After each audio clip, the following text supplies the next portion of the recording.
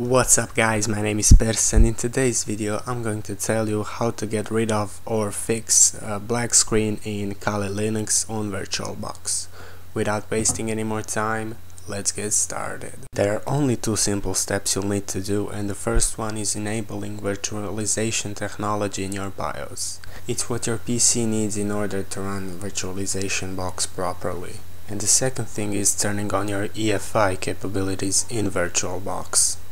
After doing these two steps, Virtualbox should work with no problems. But if you still have some, I'll be more than happy to help you in the comments below. Anyways, that is it for this video guys. I hope you enjoyed it, and I'll see you in the next one. Peace.